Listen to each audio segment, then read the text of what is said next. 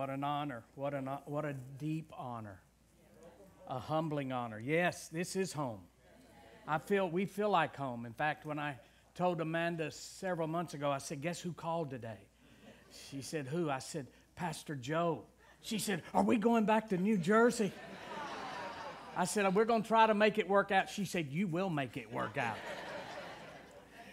So there's a pastor in North Carolina that I'm not there today because I chose Pastor Joe over him. Oh, it's so good to see you. Boy, last night, we were so humbled to be a part of that. Wonderful graduates of the New Beginnings Bible College. Beautiful. I was looking at the pictures today, and I congratulate you. You know, I was watching the pictures of those of you who've graduated the next move, and wow. What amazed me about all the beautiful people last night in the picture and all these, you folks up here, that when we're not accustomed to this in Tennessee, you all have your teeth. That's an amazing thing. I don't know what y'all are drinking or what toothpaste y'all are using, but it's working. You're just beautiful people. You're absolutely beautiful people. What an extreme honor to be here. And I just want you to know that Amanda and I love your pastor and his wife. I know you get to hear him every week. We watch you on weekends. Every weekend we watch your services. I feel like I'm a member of the church. I know of everything that's going on. I know about your school. I know about your businessmen's luncheon. I know about the revival you're having in your youth ministry. It's just exciting. I know about the campuses. So Pastor, when you get ready to launch another campus, and if it's South Jersey, count us in, all right? Count us in. If you have your Bibles, turn to Romans chapter 8, verse number 5. I need to tell you about a couple of things, and I'm on mandate to get this message out because the Lord delivered me, and I'll tell you a little bit more about that toward the end of this lesson. But in 1986, driving down the highway of our little town, pastoring a little church, a thought hit me, and I couldn't get that thought out of my mind, and it sent me reeling for the next year. I hardly would get out of my home, bound by depression and anxiety and fear. And my grandmother died in a mental hospital. My aunt died 2 weeks after getting out of a mental hospital. And I thought that I was going to be able to escape that. I'd never had any problems to that day in 1986. And the Lord delivered me. The Lord set me free through His Word and supernatural, and I'll tell you a little more about that. But this is my story, Conquering the Chaos in Your Mind. Sid Roth heard about it, had me on there, and over a million people have seen the YouTube replay of that program. It's gone worldwide. So this is my story, Conquering the Chaos in Your Mind. Harrison House picked it up. They asked me to write, so we did. So it's out there if you want to get it. And anybody want this one? Anybody want this one? Well, you want this one, brother? Come up here and get it. You want this, and I'll give this one to you. I'll give it to you. I'll give it to you. There you go, buddy. You can have it. That's $20. Pay out there. Yeah, I'm just kidding. I'm just kidding you. I'm just kidding you. You can have it for free. Pastor Joe will pay for it. All right, now. Last year, I was so thrilled to get hooked up with Rick Renner. Harrison House is our publisher, and he's Rick Renner's publisher. And they put us together on an international Zoom conference. And there was like 70 countries involved in that. And myself and Rick Renner, and then Kylie Oates Gatewood, who is the granddaughter of Billy Brim from Australia. We were all the lecturers on that, and they took some of those lectures and they turned it into a book. It's called God's Path to Mental Health. And so anybody want this one here? Anybody? You want this, dear? All right, you can have this one here. All right. God bless you. Thank you. God bless you. You're welcome. If you have your Bible, turn to Romans chapter 8, verse 5 and 6. I want to read it from the New Living Translation. It's not because I believe it's the only one. It's just the one I really like how it says that. Says this verse. Romans chapter 8, verse 5 and 6. Those who are dominated by the sinful nature think about sinful things. But those who are controlled by the Holy Spirit think about things that please the Spirit. So letting your sinful nature control your mind leads to death. But letting the Spirit control your mind leads to life and peace. Whether we realize it or not, every one of us place a high value on our space. Our space. In fact, there are people who study the subject of your space. It's called proxemics. Proxemics is literally the amount of distance that people are comfortable putting between themselves and someone else. They call it proxemics. People study this. And researchers have discovered that there's 4 different levels that every adult has of proxemics. 4 different levels of space. The first space is called intimate space. We all have intimate space. And intimate space is that space that you allow romantic partners and very, very close friends get into. Your intimate space. And it is 0 to 18 inches from you. 0 to 18 inches. Intimate space. We all have that. Every one of us knows how uncomfortable it is that somebody who is not a close friend, is not a romantic partner, how all of a sudden they get in your intimate space. And it makes you feel very uncomfortable, especially when they have bad breath. It makes you feel very uncomfortable. So 0 to 18 inches is intimate space. And then the next space we all have is called personal space. It's our personal space. Personal space is for friends, but not close friends. People we love and like, but we don't want them in our intimate space. And that is 18 inches to 4 feet. 18 inches to 4 feet. And then the next space we have is called social space. And social space is for casual acquaintances and professional interactions. It's the pat on the back. You know, you pat on the back. You can reach over and pat them on the back. That's social space. And that boundary is from 4 feet to 10 feet. You can touch other people with little effort. And you can have close interaction and carry on a personal conversation. But they're not, number one, they're not in your intimate space. They're not 18 inches in. They're not in your personal space. They're not 4 feet in. Now all of a sudden they're at least 4 feet out to 10 feet out. And then the final space is called public space. Public space. And public space is everything 10 feet away from us and beyond. 10 feet away from, and that's all of our public venues. That's all of our municipalities, our parks, many of our schools, all of our concert halls, our malls. They are public. They are built with public space. You can make eye contact, but you can't touch. You don't have to touch people if you don't want to. You don't have to talk to them. You're far enough away that you don't have to talk to them in a personal conversation. That's public space. So we have intimate space. That is 0 to 18 inches. We have personal space that is 18 inches to 4 feet. And then we have a social space which is 4 feet to 10 feet. And then we have public space that's 10 feet and beyond. And you say, what does that have to do with it? Because we're also protective of our space. In fact, you think about it. All the different spaces that we have. We have private space. We have public space. We have retail space. We have play space. We have physical space. We have work space. We have green space. And here's the amazing thing about your space. Every space has its own rules and boundaries. For example, green space. Every municipality, every city, county has green space. You can't build structures in that green space. It has rules and regulations. We have storage space. We have outer space. We have crawl space. We have cyberspace.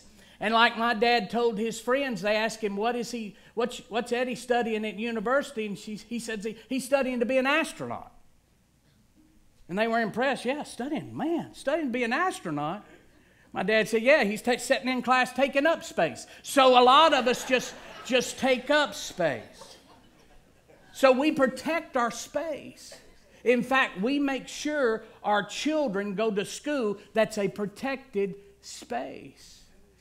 I preach in churches every weekend all over this country that many of them have armed police guards outside their children's facilities and police vehicles, regular police vehicles at the front door, letting people know this is a protected space. You go to any ball game, any concert, you have a lot of law officers there and security letting people know we protect our space. How many of you have security cameras around your house?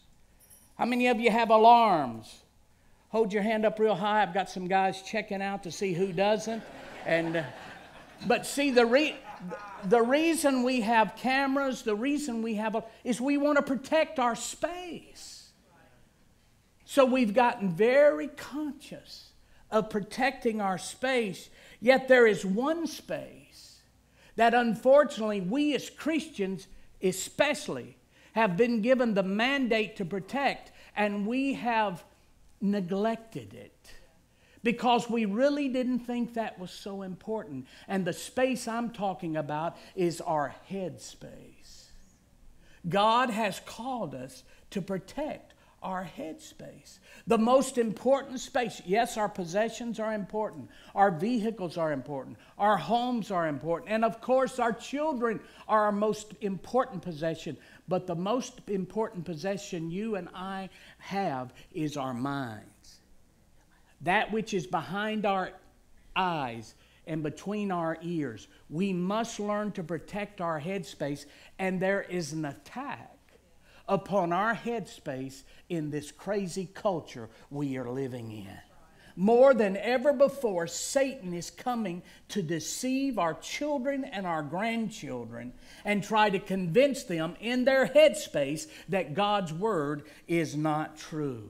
And the Bible says whoever or whatever we give access to our headspace, our minds, our thought life will be that who determines who or what determines our direction in life. Let me prove it to you. Turn with me to Romans chapter 8. Romans chapter 8, verse number 5. Let's read this again. We just read it, but let's read it again. Those who are dominated by the sinful nature think about sinful things. He says if your sinful nature, if your carnal flesh is dominating you, it's because your mind has been given to that. It's because your thought life is dwelling upon that. See, some of this crazy stuff we see happening in our culture, stuff that we sit back and say, my goodness, what has happened to our world? What has happened to people? If they'd have done that, if I'd have done that when I was a kid, my parents would have jerked me up in a heartbeat and beat the fire out of me in Jesus' name. And people nowadays are just going mad. Why has that happened? Because Satan is after our culture's headspace. You see, notice what he says. Those who are dominated by their sinful nature think about sinful things. But those who are controlled by the Holy Spirit think about things that please the Spirit. See, our challenge as Christians, and Brother Hagin said this. He said years ago, he said the greatest need in the body of Christ is for Christians to get their minds renewed with the Word of God. The greatest need in the body of Christ is for Christians to get their minds renewed with the Word of God. He said that 30, 40, 50 years ago. He said that. How much more now? Why did he say that was the greatest need? Because he knew there was coming an attack against our headspace. So the Bible says, so letting your sinful nature control your mind. Letting your flesh, letting worldly desires, letting satanic influence, ungodly influence, letting this culture of lawlessness and lewdness and sensuality, let that controlling our mind, it will lead to death. The word death is empty. It means empty, void, and lacking. So if we think about, if we constantly receive in a culture of sinfulness, if we watch it continually on our TV, if we watch it on social media, if we constantly absorb that in our mind, the Bible says it will lead to death. It will lead to lacking, emptiness. But it says if you'll let the Spirit control your mind, it will lead to life and peace. Now see, what we do in the church world, we always talk about the heart. We talk about the heart. And the heart is where it gets born again. And Jesus speaks to our heart. And for the most part, in the church world, we have gotten late to this thing about our mind and our soul. We are late to the game. We've let the secular world take care of that. And we don't realize that you and I have the authority in Jesus' name to have a sound mind. You can have the mind of Christ, the peace of mind. You can sleep at night. The Bible says the memory of the just is blessed. The Bible says He will give His beloved sweet sleep. The Bible says that God has not given you a spirit of fear, but power, love, and sound mind. So all of these things, they are there to attack and interrupt the peace that God wants us to have in our minds. And we have to learn how to do it, how to put God's Word to work, and access the Spirit's power to make sure that we're walking in everything God has for us, and that includes a mind of peace, a mind of peace. As parents, as grandparents, we are insistent on protecting our children and grandchildren's personal space. But are we as intent on protecting their headspace? Did you know the Pew Research, PEW, Pew Research, just recently reported that 97% of all teens, 13 to 19, 97% of all teens in the United States of America have access to social media.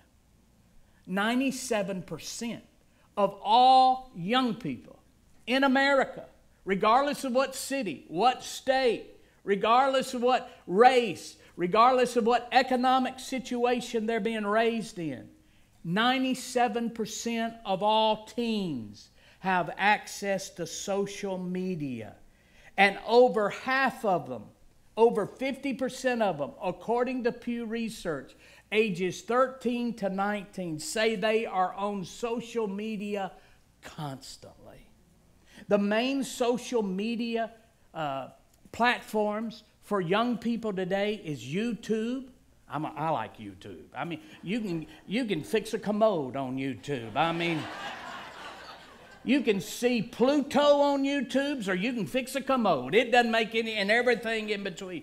YouTube, TikTok, Instagram, and Snapchat. Somebody called me recently, several months ago, and said, Pastor Eddie, did you know you've gone viral on TikTok? I said, what's a TikTok? And they said, you don't know? You're viral. Millions of people have watched you on TikTok. I said, I don't even know what TikTok is. They said, and they told me where to go, and I couldn't believe that somebody had taken a segment of my message, my testimony, and put it on TikTok, and millions of people were commenting on that and watching that around the world. They tell us that young people are on TikTok, Instagram, Snapchat, and YouTube almost all the time. In fact, according to Common Sense Media, a non-profit technology company, this is what they've just released, that children ages 8 to 12 spend an average of 6 hours a day on social media. Children ages 8 to 12 spend an average of 6 hours a day on social media. And then they say teenagers ages 13 to 19 are spending almost 9 hours a day on social media. When was the last time you saw your teenager without their phone in their hand? You say, that sounds extravagant. It does, but it's the life they're living nowadays. Now, social media is a wonderful tool. I love social media, but it's apparent that the largest influence, the most powerful influence in our children and our grandchildren's life is no longer their teachers. It's no longer their parents. It's somebody we've never met, and we have no idea what their values are, and they have become the largest influence in our children's life. And every week I receive emails, phone calls, texts, people even driving from other states wanting to come and make an appointment with me to talk about their children who have now all of a sudden think they're transgender. Now all of a sudden they think they're homosexual. Now all of a sudden they're identifying with animals as being a part. They don't understand what has happened to their children. They wasn't raised this way. This wasn't allowed. This wasn't promoted in our home. What is happening to our young people today, they will say to me. Recently I had a family in to see me, and they were talking about their child, and they couldn't understand why their child was so confused, why their child was so messed up, why they had values now that they did not promote in their home. They had never promoted in their home. And now at the age of 17, those children were thinking and acting out ways that they had never seen their family members think and act out before. And I asked them, I said, well, what are they watching on social media? And the mom looked at me and said, well, to be honest with you, I don't know. We don't know. I said, what do you mean you don't know? They said, well, we don't want to be a helicopter parent.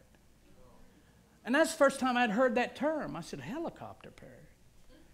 I said, what, helicopter parent? What? That's a new one on me. What's a helicopter parent? I said, and I asked her, what is a helicopter parent? They said, well, we just don't want to hover over our children and watch what they're doing. We want to give them privacy and let them make their own decisions. And I sat there and I thought, yeah, you're right.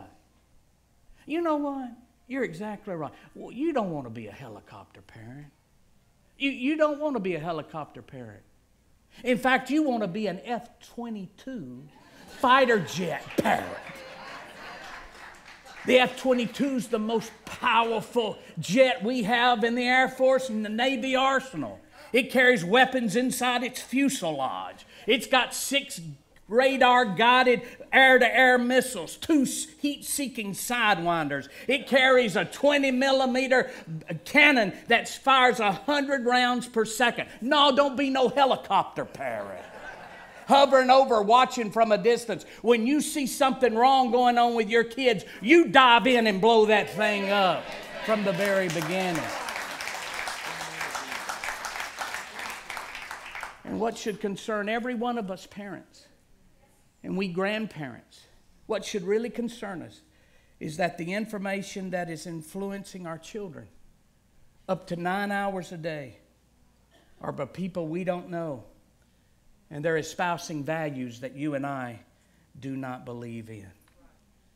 You see, your thoughts determine our direction and our destiny. What your children are thinking about, what your grandchildren are watching, is determining how they're going to believe, how they're going to think, and the direction they're going to go. Our thoughts, the Bible says, those who want to have life and peace have their minds on the Spirit. Those who are heading toward death have their minds on the things of the flesh. And there's a war taking place for our minds. There's a war taking place for your children's minds. Listen, when Eric Carnell posted on his Instagram page, being called a demon is something I can cope with, and being called a trans demon is pretty cool. Retail giant Target partnered with self-proclaimed transgender Satanist Eric Carnell's clothing line. And when they did that recently, it signaled that a culture war in the United States has reached a new level. He said on his own Instagram page, being called a demon is something I can cope with, and being called a trans demon is pretty cool. Most of my work focuses on gothic or dark satanic imagery juxtaposed with bright colors and LGBTQ positive messages. North Face. And I love North Face. I have North Face jackets. Used as their spokesman, a guy with a mustache wearing a rainbow dress, inviting people to explore the outdoors, hiking, enjoying community, art, lesbians, and lesbians making art. Disney, advertising a guy wearing a dress, welcoming little girls into the enchanted chamber.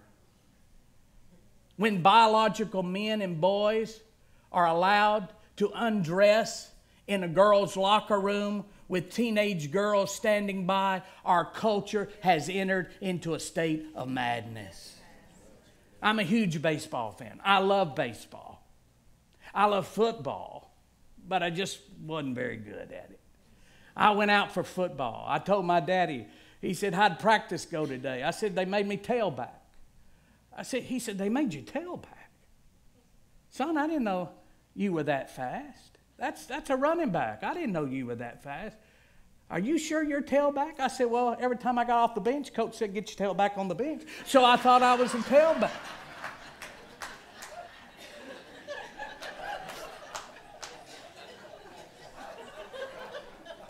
I love football, but my high school coach said, you do run faster in one place more than anybody I've ever coached in my life. So I just wasn't good at it. Basketball, short, white, fat boys, that's not our sport. All my buddies would come in and say, I got the rim today. I say, I got 2 inches away from the net today. I just like to touch the net. But baseball was my sport. I was a huge Yankee fan. When I was a little bitty fella, I remember Mickey Mantle. And that's when I was a Yankee fan.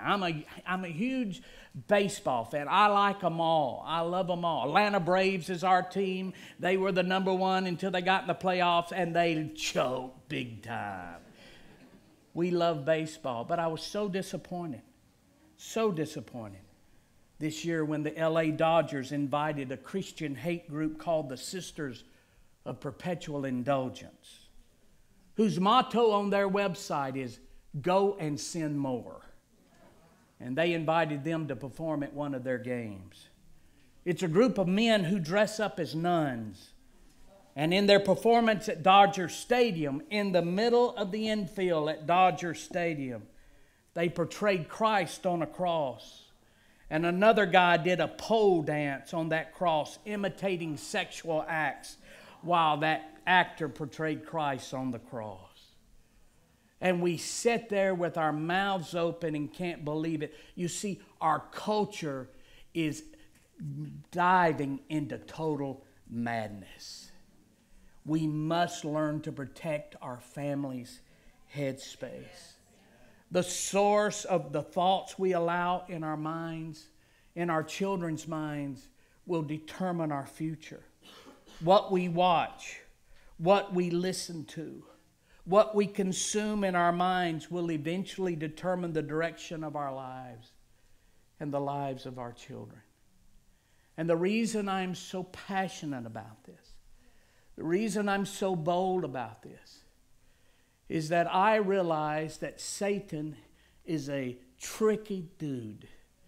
And he's taking advantage of what we don't know. You see, I grew up, my granddad was a Pentecostal preacher. Back when Pentecostal preachers were not popular. I grew up in a strict holiness Pentecostal house. My mom didn't wear a pair of pants until she was almost 50 years old. They didn't cut their hair. The women had to wear their hair up in buns. Anybody up here ever know anything about Pentecost? They wear their hair up in buns. They couldn't wear makeup, couldn't wear jewelry, because we had to be separated from the world. Okay? We interpreted that as holiness. Now, they had good intentions, a little misguided, but I'm going to tell you something. Me and my cousins, we would some of our greatest church services was on Sunday night after church was over. We'd go around and pick up the bobby pins off the front door, because those sisters, I called them the Sisters of Israel, they'd get full of the Holy Ghost and they'd shake their buns down. And their hair would fall down. I want you to know, Pentecostal people have been shaking their buns a lot longer than the devil's crowd has been shaking his bun. I grew up in a very rigid, strict, never saw pornography in a magazine. It wasn't allowed. That kind of stuff never talked about sexuality in my home. It wasn't talked about. See, I was taught where to go and where not to go. I was taught what to wear and what not to wear. But nobody ever taught me what to think or what not to think. And the Bible doesn't say it's what you wear that determines who you are. The Bible says, as a man thinketh, so is he. As a man thinketh. And as a teenager, by some friends in the gym locker room, I was introduced to pornography in the form of a magazine. And that thought grabbed hold of my mind. And those images stirred my flesh to the point that it took a stronghold in my mind. And I fought that thing and fought that thing and fought that thing. Even pastoring a little bitty church, I would have to fight that thing. Nobody taught me how to control my thought life. Nobody told me that the Word of God says, take every thought captive. Nobody ever taught me that the Bible says you cast down imaginations and every high thing that exalts itself against the knowledge of God, and you bring into captivity every thought to the obedience of Christ. Nobody taught me. I had not got that far in my study, and I was pastoring a little church. And one day in 1986, November of 1986, driving down the highway, our church was running about 40, 50 people. Driving down the highway, a rogue thought popped into my mind. A hideous thought. A crazy thought. A thought that I'd never thought about before. And it was simply this: driving down the highway, you're demon possessed. You're demon possessed. I remember when that thought hit me. Even though it was years ago, I remember it stung me. It took me back. I thought, where did that come from? I'm not demon possessed. I'm the pastor. Where did that's crazy. Where did that come from? That night, I went home. Amanda's cooking supper for me and our little toddler. And I walked into the kitchen. And I said, I had a crazy thought today. She said, what? I said, I had this thought hit me. You're demon possessed. She chuckled. She said, Eddie, you're not demon possessed, are you? I said, no, I'm not demon possessed. She laughed. She said, no, you're not. Stop thinking stupid thoughts like it. I said, I don't know why I thought that. 2 weeks later, I'm in my office. I get down ready to pray. And as I got down to pray, this thought went through my mind. There's no use you praying. You're demon possessed. You say, why would you think something so crazy like that? You were a pastor. You were raised in a Christian. Why would you think something like that? Well, let me ask you a question.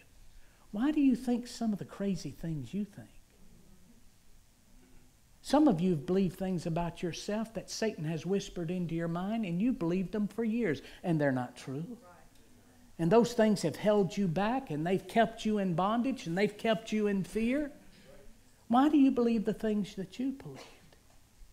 And to be honest with you, that thought, because I didn't know what I'm teaching you tonight, that we have authority to control our thought life, that we can take our thoughts captive. I didn't know it. I just assumed that if it popped in my mind, it must be me thinking it. See, Satan operates in the arena of thought. He doesn't show up in a red devil suit and a pitchfork and ring the doorbell and say, hey, I'm here. He operates through thought life.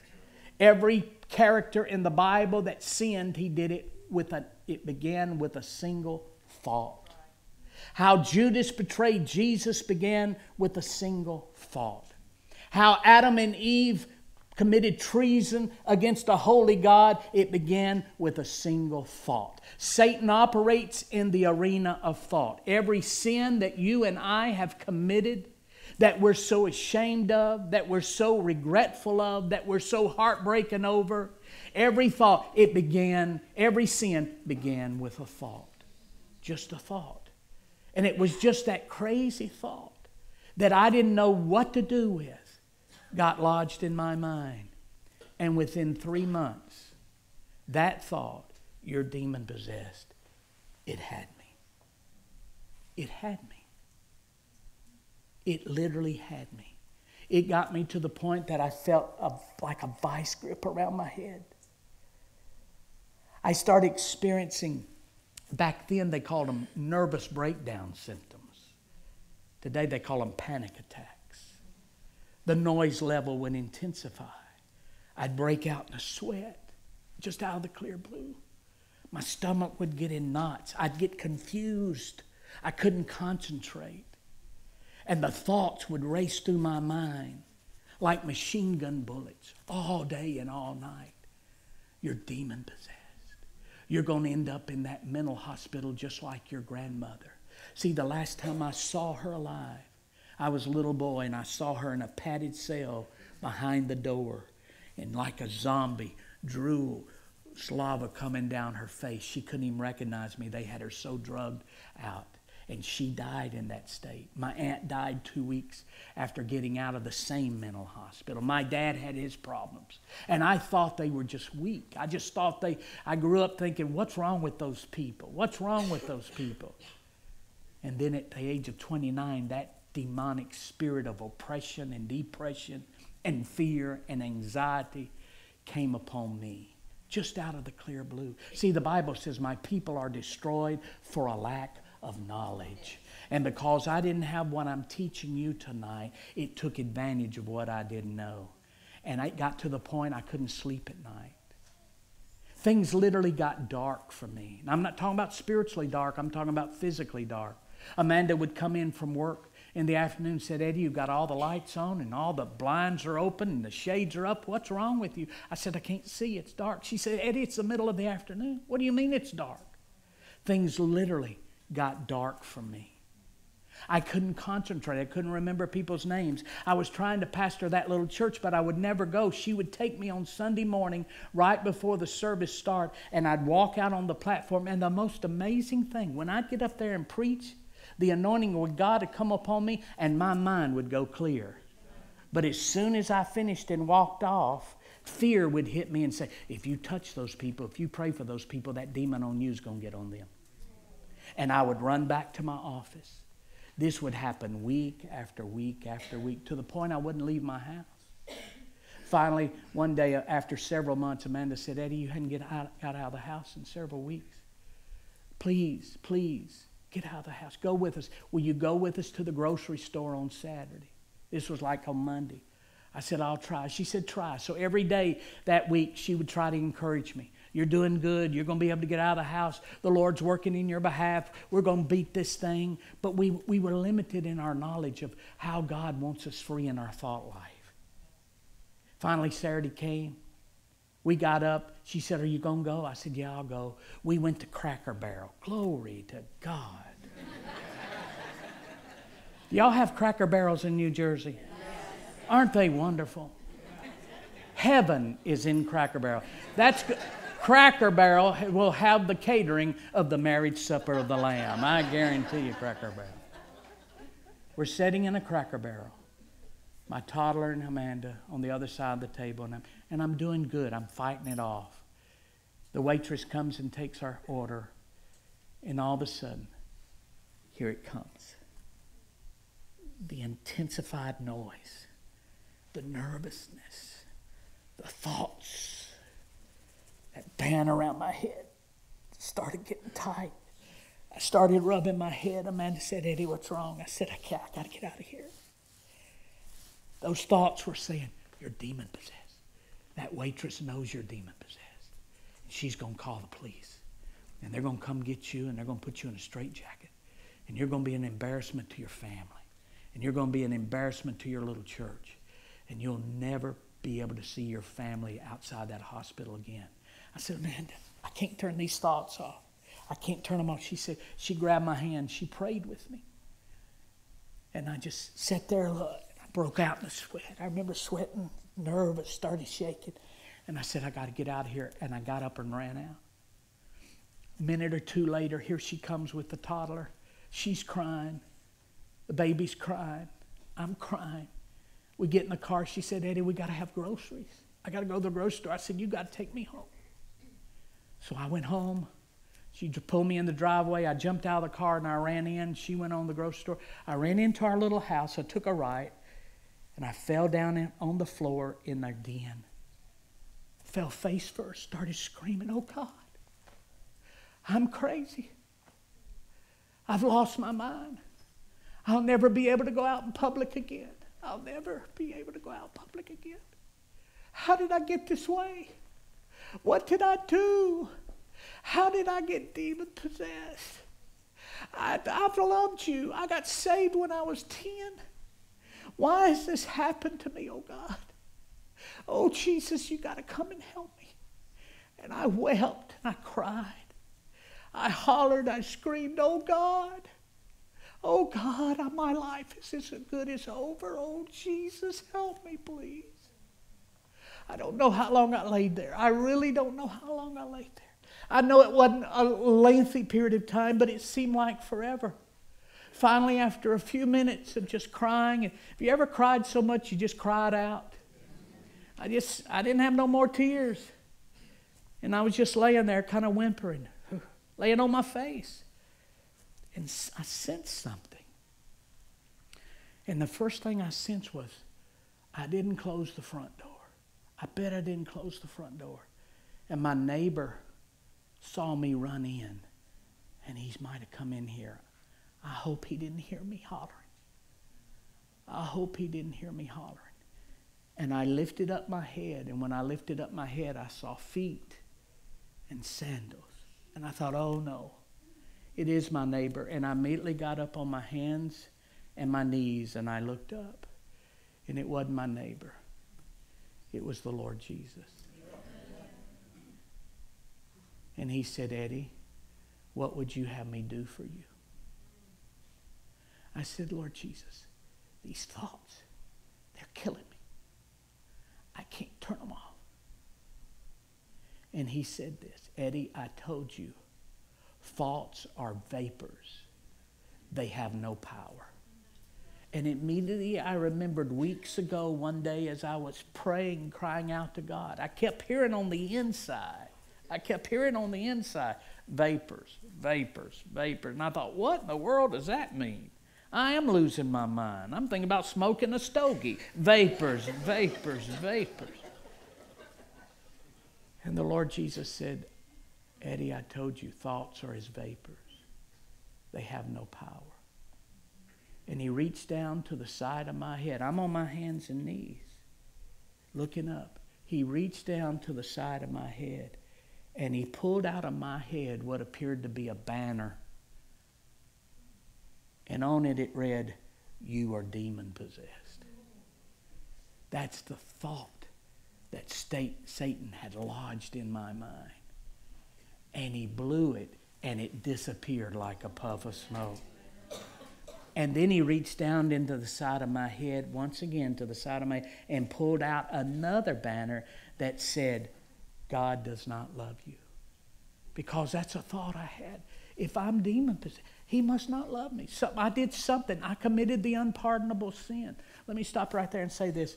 I deal with dozens and dozens of people, schizophrenic, people dealing with post-traumatic stress, people with multi-personality disorders, people under depression, all type of mental health issues. I deal with them continually every month.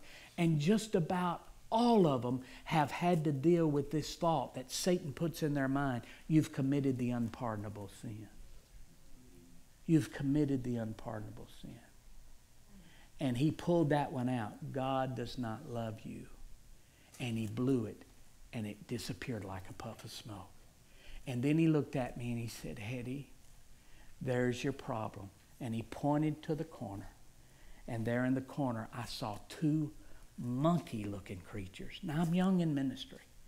I hadn't studied yet about demons or devils. I'd read about them in the Bible, but I wouldn't have known a devil if a devil showed up at my front door. I didn't, but I knew. See, I was in the Spirit. Remember what the Bible says in the book of Revelation, John said, I was in the Spirit on the Lord's day.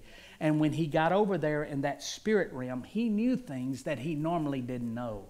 See, if you ever get over there in the discerning of the spirit realm, get into that spirit realm, you'll know things. And I got over there. That's why I was seeing Jesus. I was in a vision and I saw Jesus. And he said, there's your problem. And I saw two monkey-looking creatures. They're about this tall. They had hair all over their bodies. And they were huddled up. And Jesus said, there's your problem. I just knew they were demons. How did you know? You've seen them before? No, but see, when you get in the spirit realm, you know things.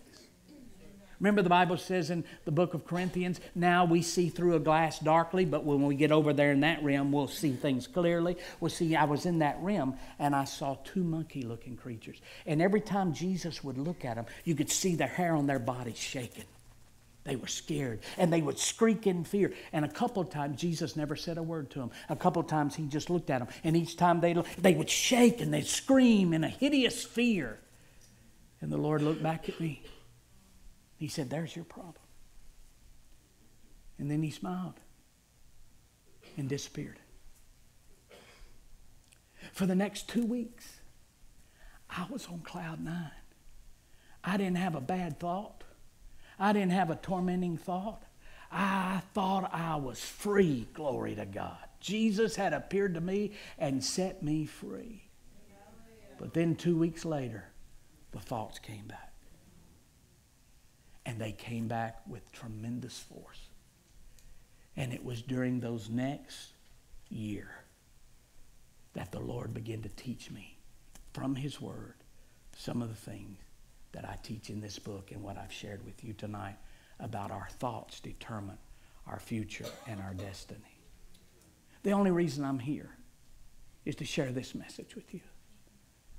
Months later, I was in my office, and one day I just went up.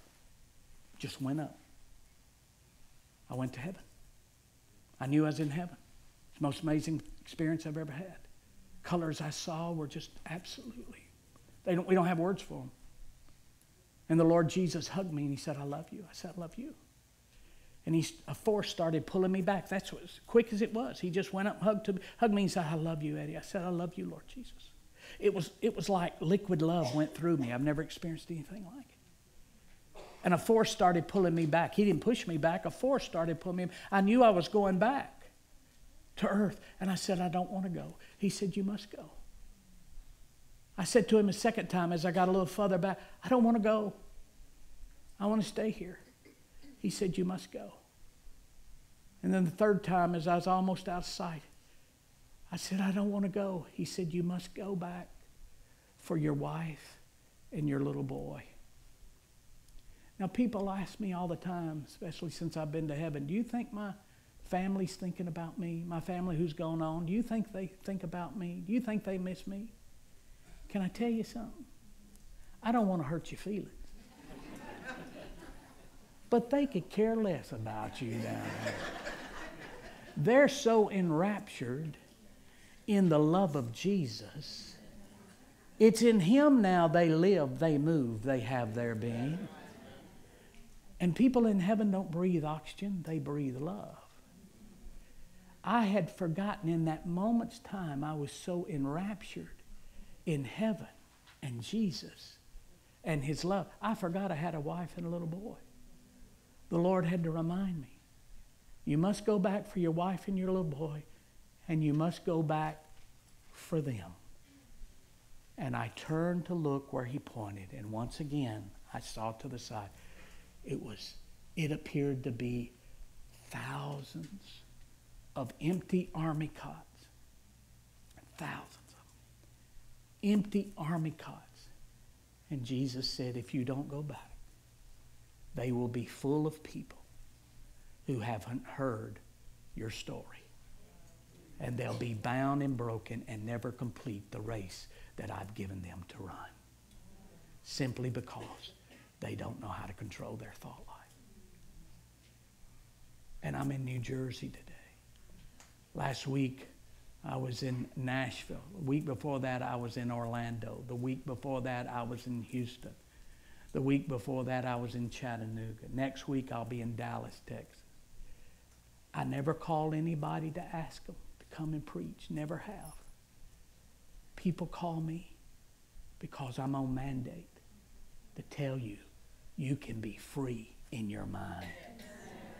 You don't have to live depressed, discouraged, confused, bound by fear, a slave to anxiety. I know it's a world of hell. I know fear has unleashed its venom upon our culture. I know confusion is running at a rapid pace, but God says, he who the Son sets free is free indeed. You can be free spirit, soul, and body, even in your mind. You can be free. Why is it so important to protect your thought life, your headspace? Because our future and our direction, our children's future and their direction is determined by what we allow up here. Stand with me, would you?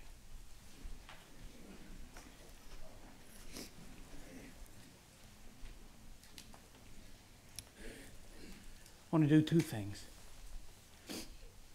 If you're here tonight and you've been convicted, the Spirit's convicted you, that you've been slothful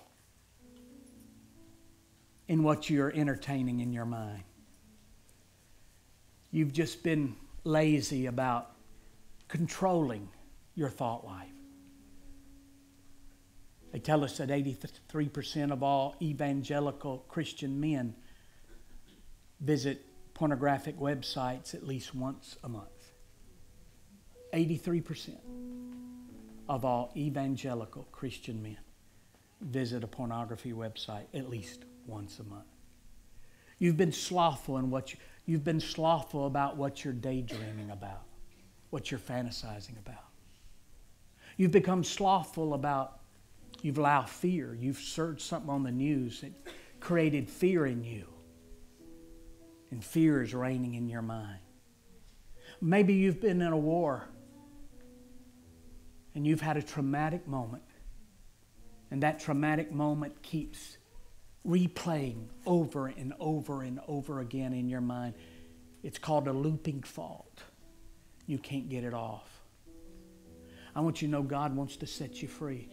But if you've just been slothful and say, Pastor Eddie, I've been slothful, I want to ask the Lord to forgive me for slothfulness in my thinking. We're all going to pray a general prayer, and I want you to spend that time praying and asking the Father to just forgive you for being slothful in your thinking. If that's you and you've been slothful, raise your hand, will you? Come on, raise your hand all over the house. Yeah. All right, let's pray. Father, in the name of Jesus, I'll pray, you just receive. In the name of Jesus, I speak now.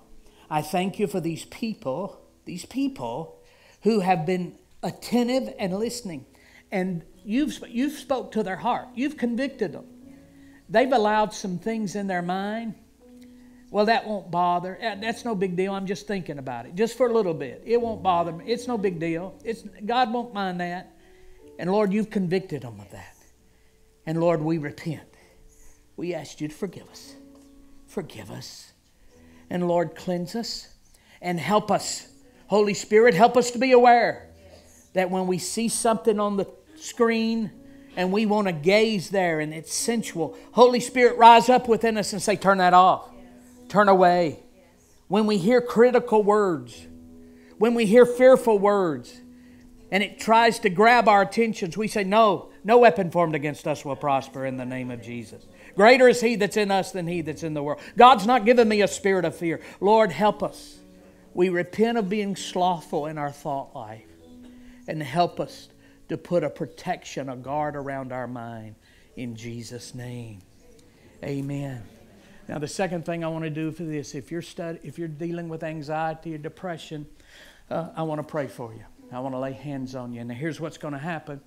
I have an anointing upon my life. I lay hands on people for this, and they'll get a temporary reprieve, a spirit of peace. A spirit of peace will come upon you. But you're not going to get your mind renewed. That's a daily exercise. I can't renew your mind. My mind didn't get renewed that night that day Jesus appeared to me. I had to put the word to work. I had to put the word to work. Jesus didn't say, that's my problem when he saw the devils and said, I'm going to deal with it. He said, Eddie, that's your problem. You got to deal with them. And the way we deal with them is take thoughts captive and replacing those thoughts with the word of God. See? But what I can do tonight, I can lay hands on you. And I can give you a jump start. Anointing of peace of mind to give you a jump start. So if you're dealing with any type of anxiety or depression, any type of PTSD, any type of multi-personality disorder, anything like that, and you just want hands laid upon you, before Pastor, I'm going to invite you up, and then, I'll tell you, Pastor will come and dismiss us, and then after he dismisses us, we'll pray for those who want to come forward. Okay, we'll pray for those who want to come forward. So, honey, you going to dismiss? Come on up here. Didn't she do a phenomenal job? Man, what great worship. What great worship. So go ahead and dismiss the people. And after she prays or whatever we do to dismiss, y'all just come forward. Those who want prayer, come forward. Here's the only thing I ask is while we're praying up here, if you want to talk in fellowship, be sure to do that out in the foyer. We want you to stay around, hang out all you want to, buy 17, 20 books, whatever you want to do back there. Hang around, but just give us some quiet up here to minister to people, all right? Amen. Thank you, baby. Amen. Will you please be seated just for a moment? Thank you so much. Thank you so much, Pastor Eddie. How many have been impacted by his word? Amen. Amen. And so what we always love to do at New Beginnings is we love to sow into ministries. And so he's obviously, just like he mentioned, he's been traveling all over. So this is an opportunity where if you like to give, we will collect all the offerings, and at the end of the weekend, we will present Pastor Eddie and his wife with this offering. And so really, you can actually fill out an envelope in the seat pocket in front of you, or you can give online. There's an option in our giving tab to also give towards our guest speaker. As you prepare the offering for our guest speaker, remember, we may not be able to go wherever he and his wife are going, right, to spread this message. But when we partner into the ministry, we're depositing seeds, right? And so this is a beautiful thing that we get to do. And if we've been blessed by it, and I know that I have myself, but I'm sure there are so many others, and we're expectant that there are people who will be set free, amen, and who have been set free. But so it's just a beautiful thing that we can partner with this amazing ministry as they continue to be obedient to God's call on their life. To bring the word of God and to spread this message of healing. Just a few things that stand out to me based on what he mentioned. We have authority to control our thought life. Amen.